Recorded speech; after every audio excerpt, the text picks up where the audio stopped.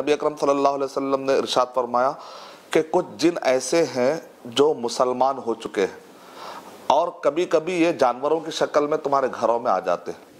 खासतौर से नबी अकरम सल्लल्लाहु अलैहि वसल्लम ने हमको मिसाल भी दी, तिरमिज़ी शरीफ की रिवायत है, चितकबरा यानी वाइट किस्म का जो सांप होता है घर में अगर आपको नजर आए, और तुफियतैन यानी कि अगर आप उस पर गौर करेंगे तो थोड़ा सा चमकता हुआ वाइट और ऊपर जो 2 लाइन होते हैं, इस किस्म के सांप को मारने में जल्दी नहीं करनी चाहिए।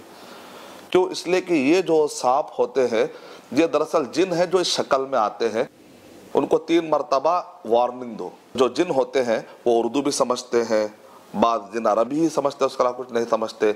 मलयालम, कन्नड़ा, अलग अलग जिनों से हमारी बात करने का जब मौका मिला तो हमको पता चला कि उनकी ज़बानें अलग अलग, जैसे हम ज़बानें बोलते हैं वो लोग भी अलग अलग ज़बानें बोलते हैं। तो हम 3 मरतबा वार्निंग अपनी ज़बान में भी दे देंगे। अगर वो नेक जिन हो और गलती से हमारे घर में आ गए हों तो उनको जाने का मौका मिलेगा।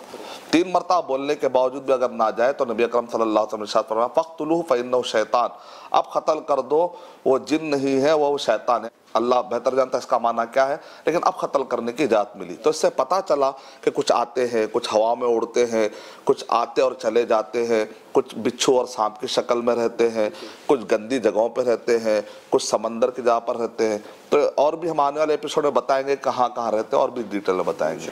जज़ाकल्लाह। शेख साहब, हमारे नाजरीन को इस इंफॉर्मेशन से काफ़ी मदद मिली होगी। अल्लाह के दीन की दावत और लोगों तक पहुंचाने के लिए इस वीडियो को जरूर लाइक, शेयर, कमेंट और सब्सक्राइब करें। आपके इस चैनल को और बेहतर बनाने के लिए आपका साथ जरूरी है।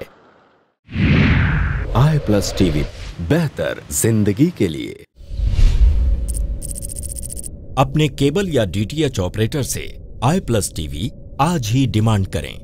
iPlus TV free to air और इंडियन रजिस्टर्ड चैनल है।